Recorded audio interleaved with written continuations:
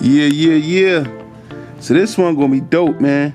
I did a dope trip, you know what I mean? So I went to Milwaukee, Wisconsin. That was the first stop. I went there, I'm thinking it was quiet, and I went to this Golden Corral, and it was ratchet, man. Like, it was ratchet as hell, you know? It kind of surprised me because I wasn't really expecting that. But other than that, while I was out there, it wasn't much to do. But the one thing I had set up was, it was a 3-state trip again. So close to Milwaukee is Chicago, you know what I'm saying? You know, I'm a big fan of Chicago music, you know what I'm saying? The culture, all of that, the gang politics and everything, I'm very much familiar with. So I drove down there, man. The first place I went to was Little Dirk's block, Lamron.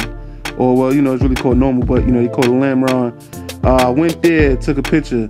And I just remember being out there thinking like, yo, go down out here, you know what I mean? Like, you gotta be safe, man. You know, people getting shot out here. But one thing I realized, there was nobody outside. Like, it really was nobody walking around. It was like just deserted everywhere I went, man.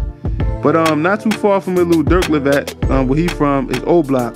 It's like really not too far, you know what I'm saying? So I drove to Oblock, you know, that's where Chief Keef, King Von and all of them is from.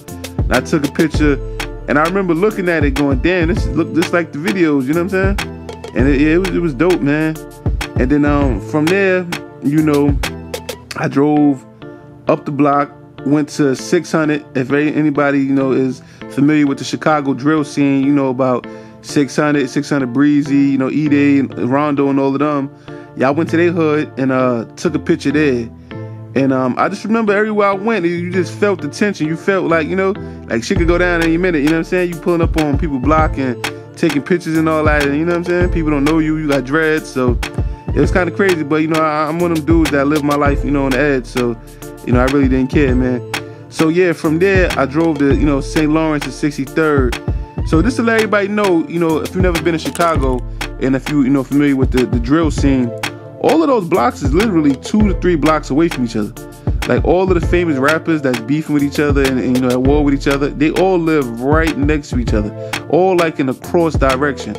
You know what I mean? Like, one to be here, the next one to be up the block, the next one to be to the left, the next one to be to the right from there. You know what I'm saying? And it's just crazy, man. Like, damn, I see why they beefing. They really live close by.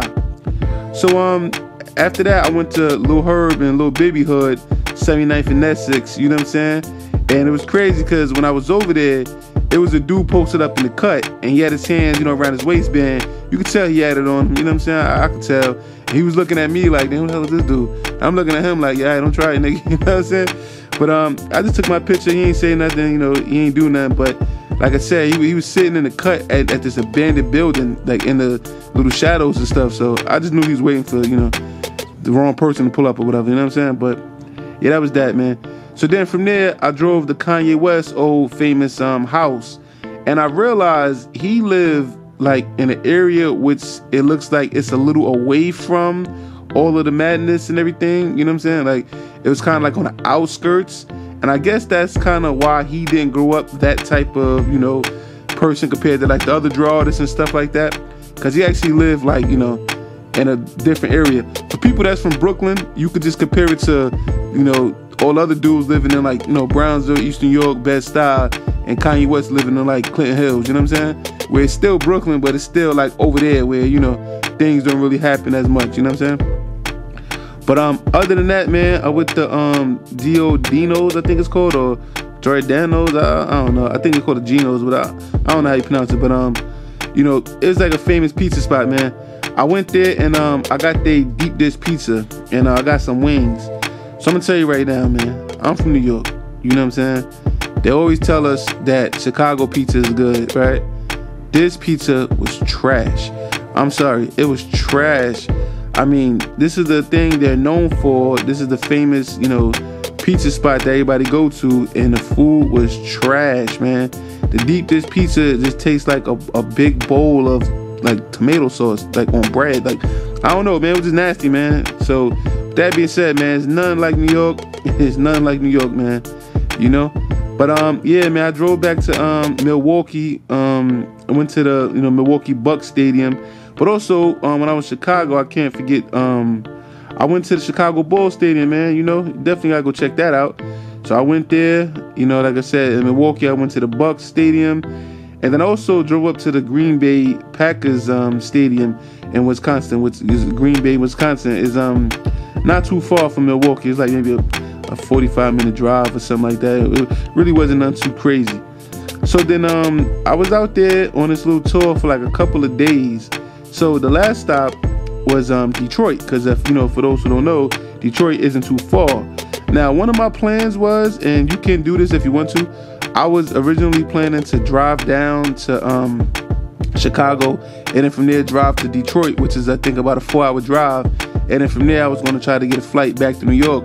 But the problem was I couldn't really get a flight. You know, again, I was flying for free at the time, so you know, there was no flights really set up for me to get back. So I basically just, you know, flew to Detroit and then flew back, you know, stuff like that. And plus, I think I really didn't want to do the drive. You know what I'm saying? I think it was something like that, you know. But yeah, anyway.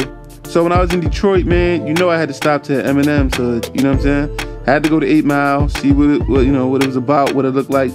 And the one thing is, I just remember being surprised because, you know, growing up hearing that, you know, he lived in a trailer park and all that stuff, you just picture it being like secluded in the woods, or, you know, you just picture it being like somewhere very different. The trailer park literally is on the block of a major highway. Like, it's very much just buildings that just look like trailers. So it's not like it's something separated from, you know, the rest of society. It's literally like you're driving, you see houses, and then this little block right here just have what look like trailer houses, and that's really it. So it kind of surprised me because I'm like, he lived in a trailer, yeah, but it's like, you know what I'm saying? It wasn't, you know, what I pictured it to be, you know what I'm saying? But yeah, that's basically about it. But yeah, I went to some other famous spots. This dude named Jay Dilla, went to his old house and stuff like that. And the one thing I remember about out there in Detroit was it was kind of sad, man. Everything was boarded up. Like, everywhere I drove, you see nothing but abandoned buildings everywhere throughout the whole city.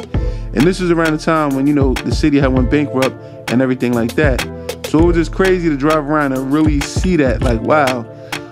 I drove also to General Motors, you know, that big whole factory and everything. And I also went to Motown, stuff like that. I don't remember if I took pictures there because, you know, I just drove there to see it. I wasn't really too fascinated. And then again, like I said, when I was there, you know, I really didn't, you know, think I would be doing a vlog. You know what I'm saying? So some of it was just going there for sights, and, you know, I didn't really take some pictures in some of the areas, man. But yeah, man, that was my 3-state, 3-city, you know, or 4-city if you want to count Green Bay, tour, man. And yeah, if you want to go to that region, definitely go check it out and everything. And I went in October. It wasn't really too cold. You know, I wouldn't advise you to go out there, like, you know, when it's real cold or whatever. But yeah, man, definitely, if you want to travel, you know, around America and see different things, that's a little idea right there you could do, man. All right, peace.